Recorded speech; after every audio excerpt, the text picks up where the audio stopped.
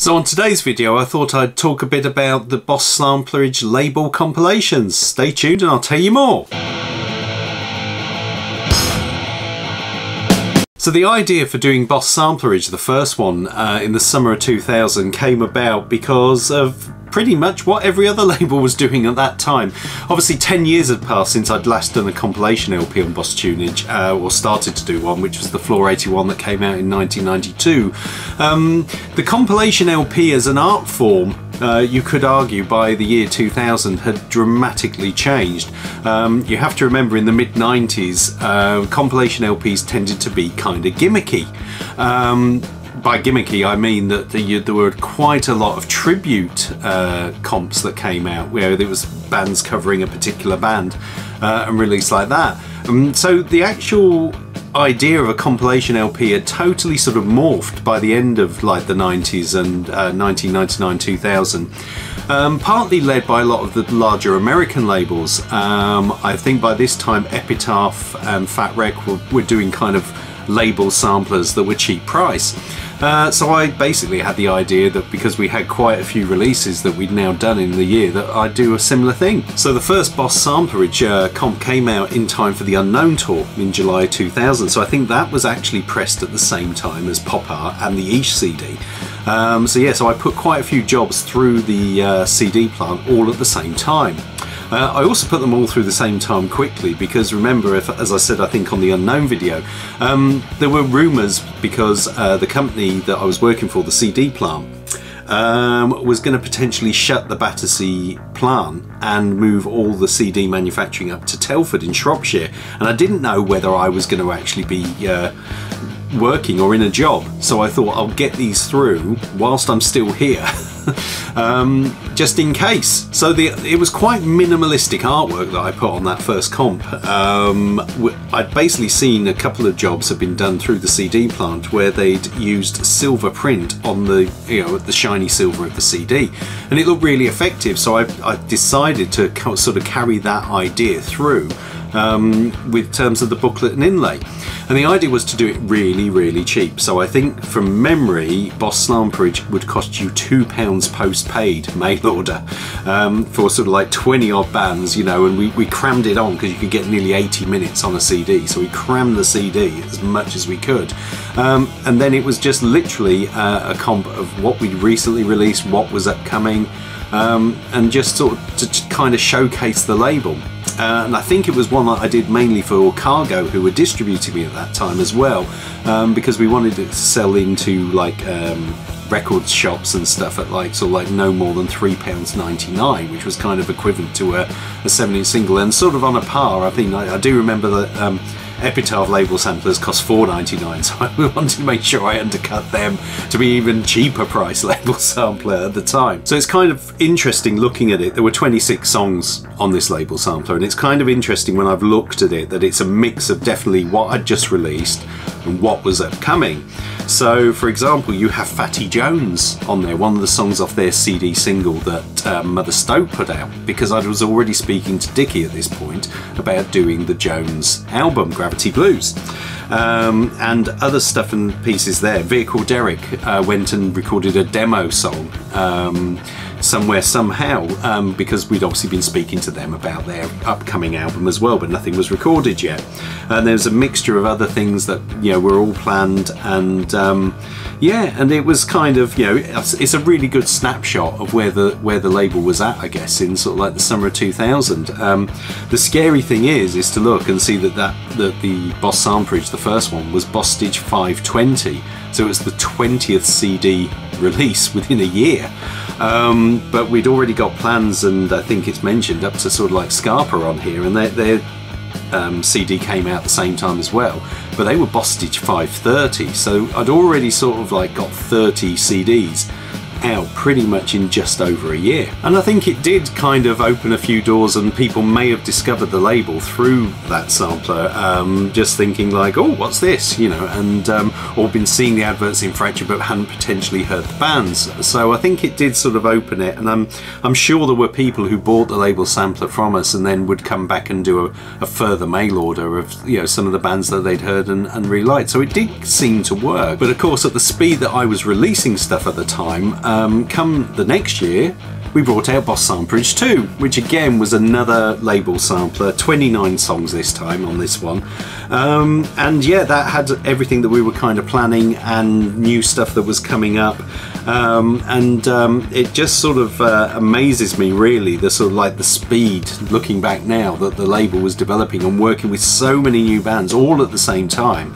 And just how I had the time, in all honesty, to do it. And Boss Samplerage 2 was given the catalogue number Bosstage 540, but there are actually sort of things that are on there that were up into like Bosstage 550 or 551, you know, so you know, we were sort of like going at quite an alarming rate on these. And as I started to get involved with the more labels doing co-releases, as well as new bands for the label as well, the whole thing was snowballing. So by the time you get to 2002, with Boss Samplerage 3, which was the third label sampler, it was a 56 track double CD, which I think we sold for £4 or something ridiculous.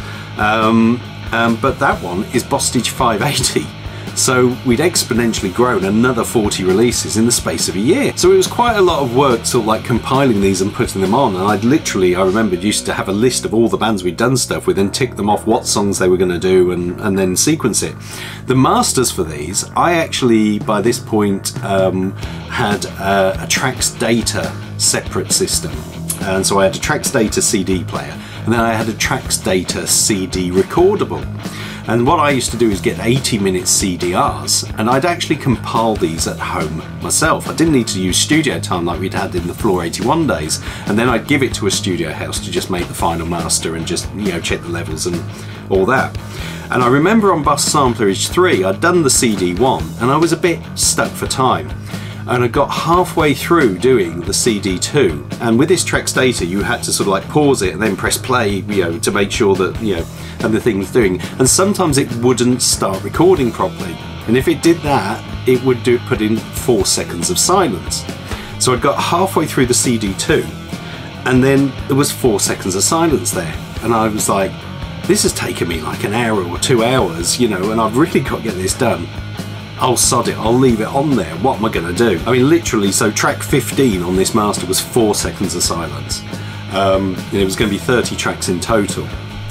And I carried on doing it, and I got then, I think, to about, I think then it was about track 22, and the same thing happened again. They put another 4 seconds of silence. So I finished it off, we had 30 songs on this, but I was thinking, how am I going to, you know, what am I going to say these 2 4 seconds of silence are on this master, you know, because I can't be asked, in all fairness, to spend another 3-4 hours doing this. I think it got to about 9 o'clock on a Sunday night, and I was back in work the next day, and I was just like, you know, when am I going to do it? So I came up with one of my baldric cunning plans. Now obviously I'll be speaking about Benny, which was the band I sang in, on a later video when we get to that. But Benny was sort of going into the studio, I think, in a couple of weeks' time from that. We were going to kind of do a 7-inch single. And I came up with this idea. I remembered, and I don't know if you're familiar with it, but there was John Cage did this piece of sort of performance art music called 4 minutes 33 seconds. And basically what it involved was a pianist lifting up the piano, sitting there for 4 minutes 33, not playing a note, and then putting it back down again. So I thought, well, that's 4 minutes 33. We could do a speeded up cover version that lasted 4 seconds, 4 seconds of silence.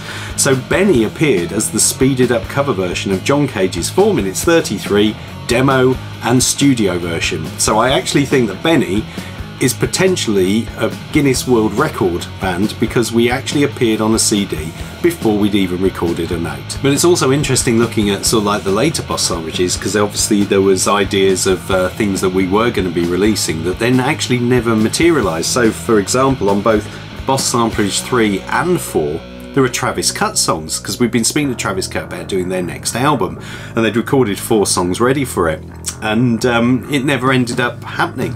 And so yeah, so they appear on the label sampler, even though we've never released anything by Travis Scott. And so by the time we get to Boss Samplerage 4 in 2003, the first track on CD1 was an Australian band called Something With Numbers, who had actually been sort of conversing about releasing their record in the UK.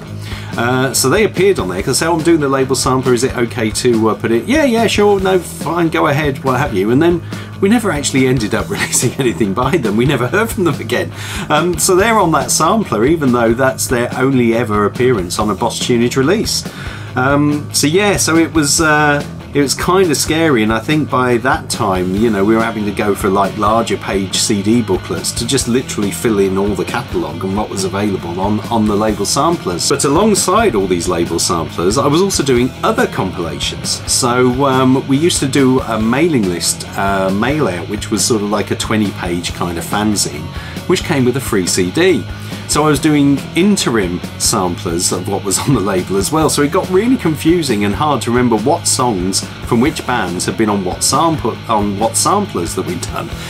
So yeah, so we used to send out like a mail order catalogue, and that, you know, we would press like 1,000 CDs at a time and 1,000 catalogues, which would be mailed out to everyone. So everyone would get every sort of 3, 4, 5 months a full list of what we had in our distro. There's like a big mail order catalogue, a little bit of fanzine at the front of it, and a sort of like 25 plus song sampler CD as well, all for free in the post. So by the time of Boss Samplerage 4 in 2004, I came up with what I thought was a really good idea, which was to actually put the CD1, because these were double sampler CDs, I was going to put the CD1 with the booklet and inlay in that mail out, and then people could just buy CD2 extra for £2. Yeah? Which sounded great on paper, but it meant that I had to press additional copies of CD2 just in case every single person decided to take that up.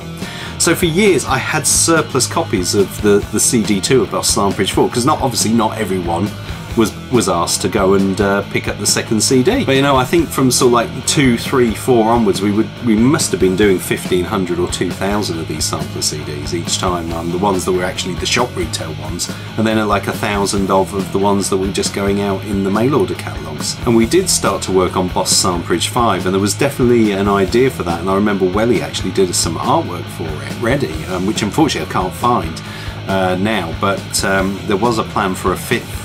You know, Boss Samplerage 5 was planned, but then with everything that happened in 2004 with the label and how things were going, and I'll explain more on later videos about that, it was shelved. And also by 2004, 2005, you know, the way that when we restarted in 2005, there was never any plan to do a label sampler. Sort of moving forward, things had progressed quite a lot in a short space of time. So you had the advent of like MySpace there. So that we ended up using like having a MySpace page where we could have like the 4 or so songs of the latest releases on there and direct that to people. And then obviously Facebook came in as well. So obviously the way people were finding out about labels and sampling their stuff didn't necessarily need a physical CD anymore. But of course we have done other compilations over the years, so I'll obviously speak on other videos about the instant singles collection 3 comps that we did, because they're a different beast really.